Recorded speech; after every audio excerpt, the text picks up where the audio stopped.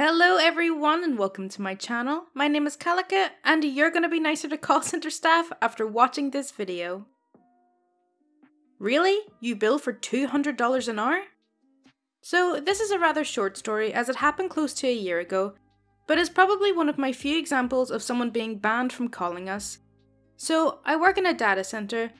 I am not a manager and not in a position where I'd be comfortable saying that I am if one is out of the room. Even though I'm the most senior in my position and everyone kinda defers to me in my judgment, sometimes before the manager.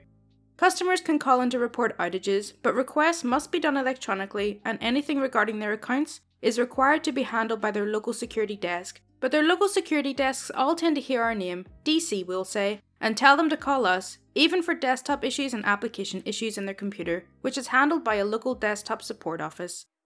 On to the story. The admin, EA for entitled admin, calls in requesting that we reset the password for her and unlock her account for logging into our servers. Entitled admin is not very polite about it, but I look up the account so I can refer her to the right people and let her know, unfortunately, we don't manage these accounts, you have to contact X and such group. Entitled admin then proceeds to tell me about how she has called numerous times in the past to have this done and this is a work stoppage for her. I won't mention every time she cursed and swore at me, but I assure you, it was about every third word starting at the beginning of the call. I have thick skin and swear like a trucker, not to or at customers, so I normally ignore when customers do it because I don't care, normally. I inform the customer that we have never been allowed to do these password resets or unlock the account. Entitled admin proceeds to inform me that she bills her customers at $200 an hour and this is a waste of her time and their money. It takes every fibre of my being to not ask why. If she is so important and amazing to be making that much money, why she can't remember one simple password or find a secure way to store or track it.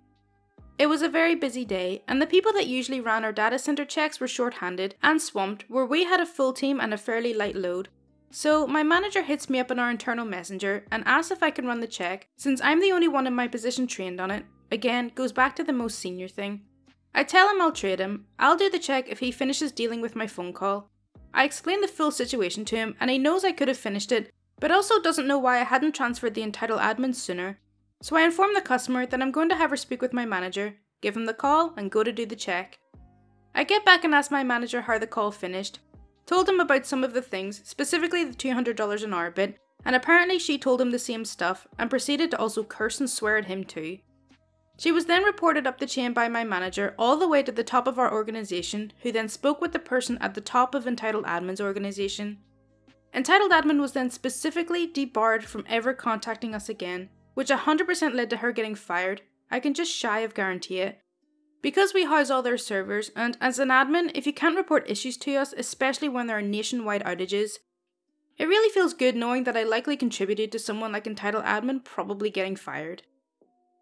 I probably make this comment in every single one of these call center videos, but it still stands. Treat people with respect and we will respect you back and go the extra mile to help you with your issues. It isn't that hard. You need to pay us for our own mistakes. This ridiculous customer request came via our web support system, not a phone call per se, and I hope that's okay here. It's pretty funny.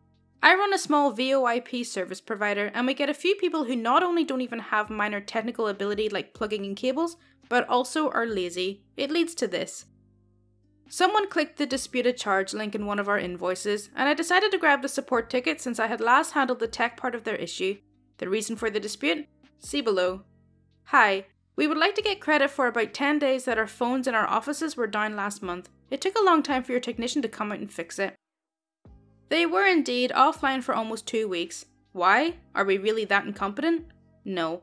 Someone had moved cables around and reversed their ports, so the ports appeared to be connected but couldn't pass traffic. I emailed them myself 4 times with the link to our common issues document and with specific instructions on the port issue. Since the symptoms only happen when this is done, all of their replies were useless, and I finally asked, did you do step 4 specifically, as we know this is what causes your error? No reply. We don't do on-site service in general, but I mentioned this issue to our cabling guy, a contractor. He said he was going to be nearby and he'd go and look as a favour. He found that the cables were reversed, fixed it, and all was fine. Effing idiots. Here's my answer. Your credit would amount to around $10, and that's a small office, and only their phones were offline. In addition, another one of our people told them what to do to fix their problem more than once. Then I myself told your local office staff 4 more times what the issue was. Nobody did what we asked, and the responses to our emails were basically just, "It's still broken."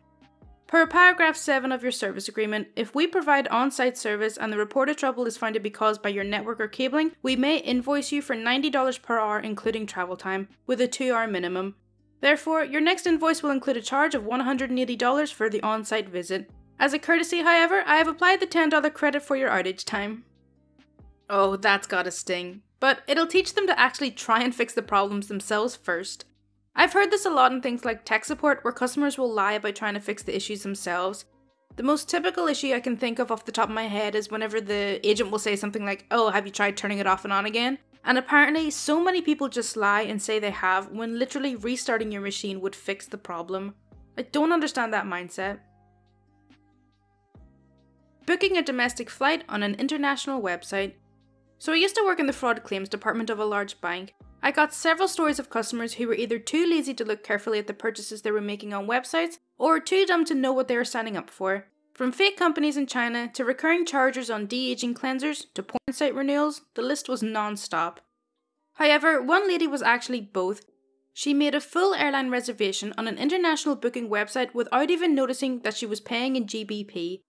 She was in Baltimore and had a family emergency in Miami. She was desperately looking through so many websites looking for the cheapest possible flight.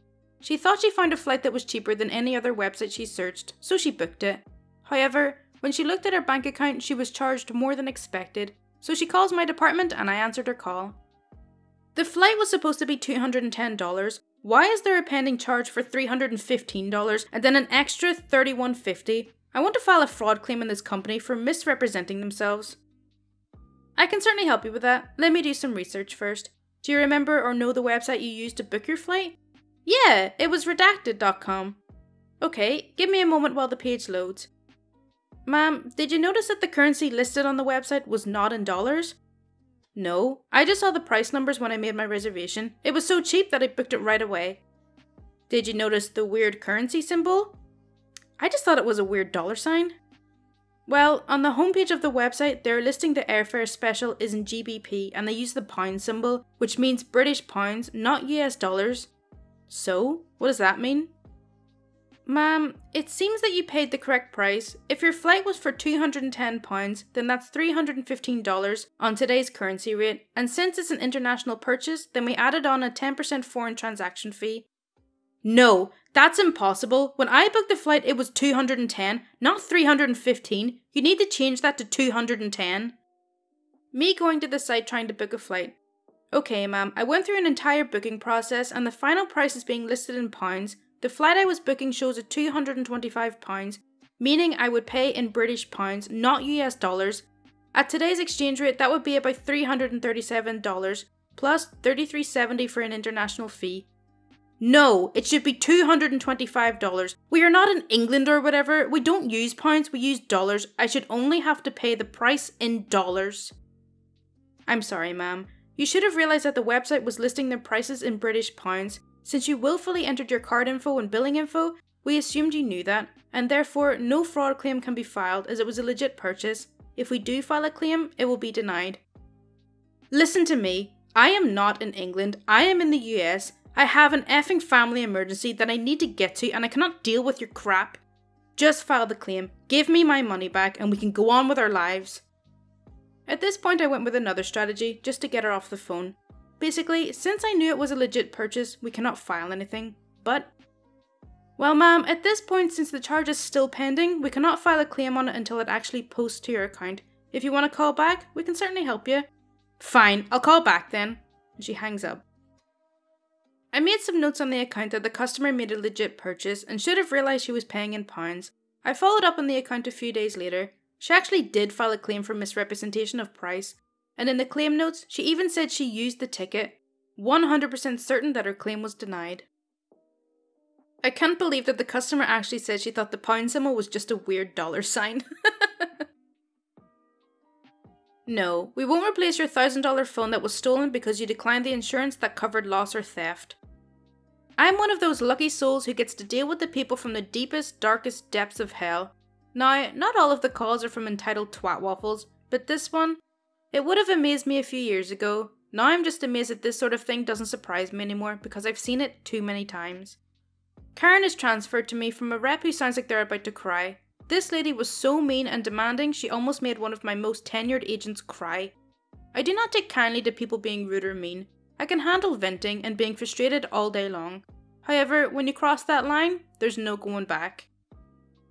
Karen's barely teenager child lost their phone that retails for over $1,000. Why would you give a child that young a phone that costs that much is a whole different story in itself. They have over $800 left owed on it. When she bought the phone, Karen declined to get insurance. She didn't want to pay for it on a monthly basis. Fine, no sweat off our backs. If you want to take that risk, that's absolutely up to you. But now that the phone is lost, Karen wants us to replace it free of charge. She wants to either get the remaining balance wiped clean or she wants us to send her a new phone. She does not want to activate an old phone for the meantime. If we don't, she's going to take all her lines to another carrier because they would give her a free phone in this situation. That's not how it works. You don't get a loan on a car, fail to get insurance, and then demand your car finance company replace said car when it's stolen. Don't expect the same from your cell phone provider. If you don't pay for the insurance that covers loss and theft, be ready for the consequences of that choice if your phone gets lost. Don't yell at me because you gave a 13-year-old a $1,000 phone and they lost it, and don't make my people cry. Even if I could do something about it, once you cross that line, I won't. You get nothing. At all. I've dealt with people like this in the past, and usually if you push back on someone like a Karen for not having insurance, they will go on about their loyalty to the company, saying things like, well, I've been with you for 2 years, so I deserve a replacement. It made me want to hang up on so many entitled people. If you're gonna be giving your child an expensive smartphone for whatever reason, just get insurance on it instead of doubling down on your bad decisions. Okay, so that's all for r/Tales from Call Centers. I really hope you did enjoy it. As always, if you do want to see more content like this, then please do subscribe. My Twitter, Discord, and Patreon links are in the description, and any support is greatly appreciated. And as it's Sunday, I also want to say a massive thank you to my wonderful patrons: BackwardsDDog, Tyler Miller, Jens Banning, Kate McCutcheon, Skyler A, Elizabeth Filmore, Two Chooks, and Jen Burton. Thank you so much for your support. Mwah. That's for you, but keep it between us, okay? Thank you so much for watching. Bye!